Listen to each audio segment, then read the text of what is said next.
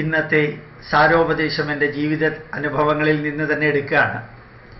ഞാൻ എൻ്റെ ജീവിതാനുഭവങ്ങളെല്ലാം കൂടി ചേർത്ത് 5 വോളിയം ഓട്ടോബയോഗ്രഫി എഴുതിയിട്ടുണ്ട്. 5 വോളിയമാണ്. ഒരു വോളിയത്തിൽ അവസാനിപ്പിച്ചില്ല. അതിൽ ആദ്യത്തെ വോളിയത്തിൽ ഞാൻ എഴുതിയിരിക്കുന്നത് ഹൈദരാബാദിൽ എൻ്റെ PhDക്ക് പോയപ്പോൾ കഴിഞ്ഞ ക്ലാസ്സിൽ ഞാൻ പറഞ്ഞിരുന്നു 1980 ഫെബ്രുവരി മാസം 3-ാം തീയതി യാത്ര ചെയ്തു. 5-ാം തീയതി അവിടെ എത്തി. ഹൈദരാബാദിൽ ഇറങ്ങിയപ്പോൾ എന്നെ സ്വീകരിക്കാൻ ആരുമില്ല. കേരളത്തിൽ നിന്ന് പുറത്തു പോയിട്ടുള്ള ശീലമൊന്നും എനിക്കില്ല.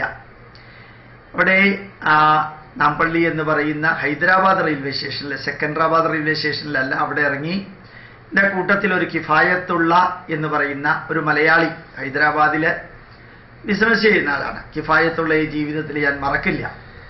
കിഫായത്തുള്ള എന്നോട് പറഞ്ഞു, പേടിക്കൊന്നും വേണ്ട. അയാളുടെ ഒരു ഉറുദു കലർന്ന മലയാളത്തിലാണ് പറഞ്ഞത്. അയാൾ മലയാളിയാണ്.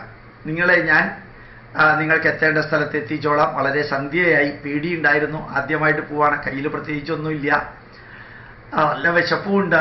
അപ്പോൾ എനിക്ക് ഒന്ന് മാത്രം അറിയാം, അവിടെ ലക്കടിക്കാപ്പുൽ എന്ന് പറയുന്ന സ്ഥലത്ത് ദ്വാരക ഹോട്ടലുണ്ട്.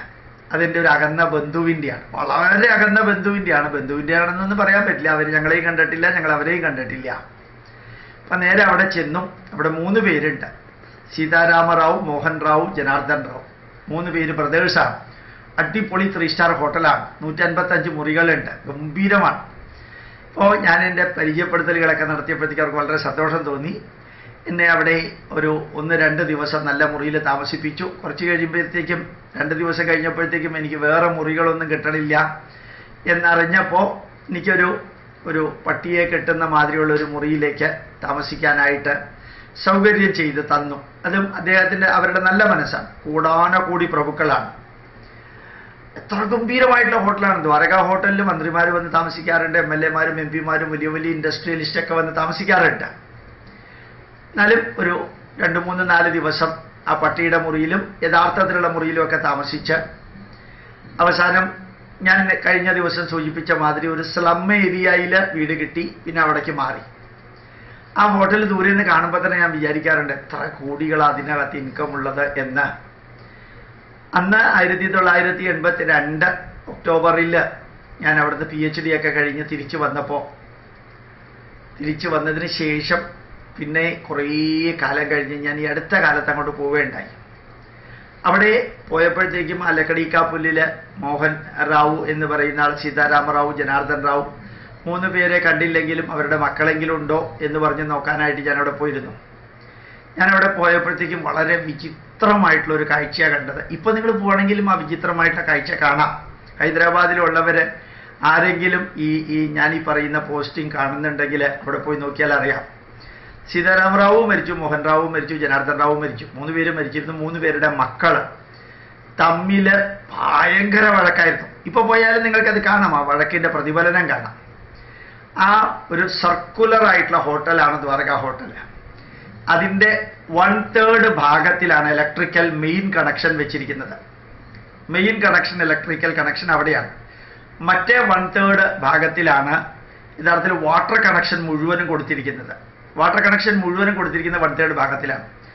അടുത്ത 1/3 ഭാഗത്തിലാണ് കുക്കിംഗ് ഫെസിലിറ്റീസും അതുമാതിരിയുള്ള എല്ലാ air കണ്ടീഷണറിൻ്റെ main കൺട്രോളും cooking facility, gas facility എല്ലാം കൊടുത്തിരിക്കുന്നത് അടുത്ത 1/3.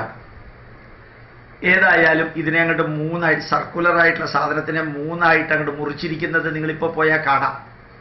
എങ്ങനെയാണ് മുറിച്ചിരിക്കുന്നത് അറിയുമ്പോൾ ടാറുകൊണ്ട് വരച്ചിട്ടാണ് അത് മുറിച്ചിരിക്കുന്നത്. കെട്ടിടം മുറിച്ചിട്ടില്ല, പാർട്ടീഷൻ നടത്തിയിരിക്കുന്നത്. ഈ ഇലക്ട്രിക്കൽ കണക്ഷൻ ഉള്ളവനെ ഡിപ്പെൻഡ് ചെയ്യാതെ വാട്ടർ കണക്ഷനും ഗ്യാസ് കണക്ഷനും ഉള്ളവന് വർക്ക് ചെയ്യാൻ പറ്റില്ല. ഗ്യാസ് കണക്ഷൻ ഉള്ളവനെ ഡിപ്പെൻഡ് ചെയ്യാതെ ഇത് വർക്ക് ചെയ്യാൻ പറ്റില്ല. 3 പേർക്കും പരസ്പരം ഡിപ്പെൻഡ് ചെയ്യണം. ആ രീതിയിലായിരുന്നു ആ 3 സഹോദരന്മാർ അവിടെ നിലനിർത്തിയിരുന്നത്. അവരുടെ മക്കൾ നേരെ ശത്രുക്കളാണ്.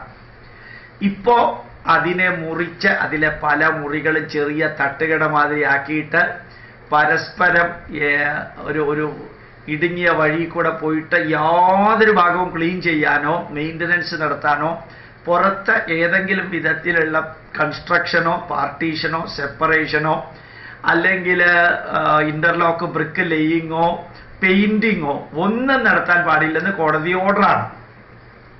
ഒന്നും തൊടാൻ പാടില്ല. അങ്ങനെ ഒരു കോടതി ഓർഡറിൽ ആ വരച്ചിരിക്കുന്ന വരയ്ക്കകത്ത് 1/3 ഭാഗം വെച്ച് 3 കുടുംബങ്ങളുടെ മക്കള് ഞെരിവിരി കൊള്ളുകയും അന്ന് ഇത്ര ഗംഭീരമായിട്ട് മന്ത്രിമാരും VVIPs ഒക്കെ താമസിച്ചിരുന്ന ഹോട്ടല് ഇപ്പോൾ ചിപ്സ് ഉണ്ടാക്കി വിൽക്കാം, മിക്സ്ചർ ഉണ്ടാക്കി വിൽക്കാം, ചെറിയ മുറിയിൽ ഇഡ്ഡലി ദോശ ഉണ്ടാക്കി വിൽക്കാം, ഇടുങ്ങിയ ബാത്റൂം അതിൻ്റെ ഇടയ്ക്ക് തന്നെ, അതിൻ്റെ സ്മെല്ല്, ഇത്രയും വിരാജിച്ചിരുന്ന ഒരു വലിയ ഹോട്ടല് ലക്കടിക്കാപ്പുല്ലിലെ ദ്വാരക ഹോട്ടൽ എന്ന് പറഞ്ഞാൽ ഹൈദരാബാദിൽ അറിയാത്തവരാരുമില്ല. ഇപ്പോഴും അവിടെ പോയി കഴിഞ്ഞാൽ അതിൻ്റെ ഗതികേട് കൊണ്ട് ആ ദ്വാരകയെ മറക്കാൻ സാധിക്കുന്നവരുമില്ല.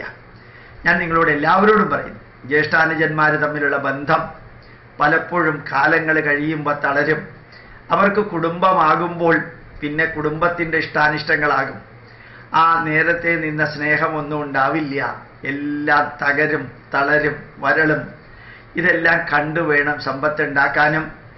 നേരത്തെ തന്നെ തീരുമാനിച്ച് അവർ ജീവിച്ചിരിക്കുമ്പോൾ തന്നെ എല്ലാം സെപ്പറേറ്റ് ആക്കി വെച്ചിട്ട് ഞങ്ങളെ പോലെ സഹോദരന്മാരെ പോലെ നല്ല സ്നേഹത്തിലും ബഹുമാനത്തിലും പരസ്പരം കഴിയുമെന്നൊന്നും ധരിക്കല്ലേ. സാരോപദേശത്തിൽ ഞാൻ പറയാൻ ആഗ്രഹിക്കുന്നു, മനുഷ്യ സഹജമായിട്ടുള്ള വാശിയും പകയും വിദ്വേഷവും സ്വാർത്ഥതയും അഹങ്കാരവും എല്ലാം ജ്യേഷ്ഠാനുജന്മാരിൽ ഉള്ള പോലെ അവരുടെ മക്കളിലുണ്ടാവണമെന്നില്ല. ജീവിച്ചിരിക്കുമ്പോൾ തന്നെ വിൽപത്രങ്ങൾ എഴുതി ഭംഗിയായിട്ടെല്ലാം കൂടി ശരിയാക്കി അവനവൻ വിയർത്തുണ്ടാക്കിയതെല്ലാം സന്തോഷത്തോടുകൂടി ജീവിക്കാനല്ല പരസ്പരം ജനങ്ങൾ ഉപയോഗിക്കുന്നത്, മക്കളുടെ മക്കളും ഉപയോഗിക്കുന്നത്. മറിച്ച് അതിൽ വെട്ടിപ്പിടിക്കാനും കെട്ടിപ്പടുക്കാനും പറ്റിച്ചെടുക്കാനും തട്ടിപ്പറിക്കാനും ശ്രമിക്കുമ്പോഴാണ് പ്രശ്നങ്ങൾ ഉണ്ടാവുന്നത്. അതുകൊണ്ട് നാളത്തെ ലോകം എന്താണെന്ന് അറിഞ്ഞുകൂടാ. ഇന്നലെ ചെയ്തതും ഇന്നലെ പറഞ്ഞതും ഇന്നത്തെ ദുഃഖത്തിന് കാരണമാകരുത്. ഇന്ന് ചെയ്യുന്നതും ഇന്ന് പറയുന്നതും നാളത്തെ ദുഃഖത്തിന് കാരണമാകാത്ത വിധത്തിൽ ജീവിക്കാൻ പഠിക്കണം. ഇതാണ് ഇന്നത്തെ സാരോപദേശം. എൻ്റെ അനുഭവത്തിൽ നിന്ന് ഞാൻ അങ്ങോട്ട് പോയിരുന്നു. ഈ സീതാരാമറാവുവും അതുപോലെ തന്നെ മറ്റ് 2 പേരും ജനാർദ്ദന റാവുവും മോഹൻ റാവുവും ജീവിച്ചിരുന്ന കാലത്ത് ഒരിടയ്ക്ക് പോയിരുന്നു. ഇന്ന് അവർ ഭയങ്കര സ്നേഹമൊക്കെ ആയിരുന്നു.